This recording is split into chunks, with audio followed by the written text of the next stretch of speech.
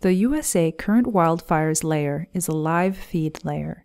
It is updated frequently and only shows fires from the past 7 days.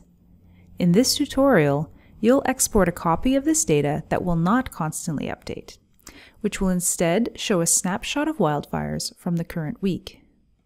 You'll then publish the exported data as a hosted feature layer. This will create a separate and static copy of the data that is owned and managed by you. Click the Overview tab. Check the Terms of Use section. You are allowed to export a copy of this layer so long as you provide attribution to Esri and the layer's data providers. Click Export Data. This button is not available for every layer. It must be enabled by the layer's owner. Any of the export options can be used to create a hosted feature layer, although the steps will differ. Choose Export to Shapefile. For title, type USA Wildfires followed by your name or initials. For summary, type today's date. Click Export.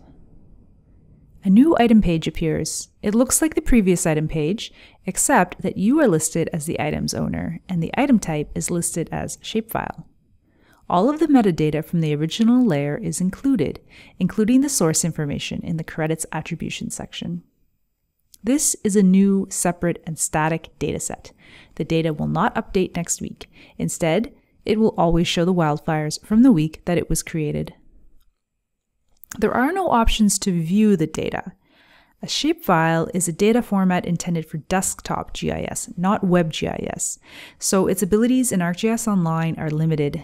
Next, you'll publish the shapefile item as a hosted feature layer, which can be used more fully in ArcGIS Online. Click Publish.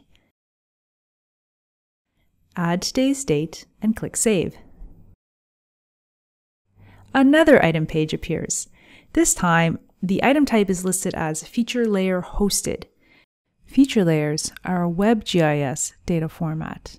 The hosted label indicates that in addition to owning the layer, you can also manage the capabilities and the schema of the data. There is an Open in Map Viewer button and many other options that were not available to the shapefile item. In the Details section, the Created From line links to the shapefile item that this layer was created from. Next, you'll confirm that the data was copied correctly and completely. Click the Data tab. In the Layer menu, confirm that both sublayers are present. Choose Current Perimeters. In the Comments column, double-click to edit any cell. Because the layer is a hosted feature layer owned by you, you automatically have editing privileges for the data. The field names have been compressed and truncated. This is because shapefiles have limitations for field names. You can edit the display names of the fields to make them easier to interpret. Click the Fields button. Click Incident NA and rename the field Incident Name. You can change the display names of the other fields later. First, you'll review the new items that you created. Click the Content tab.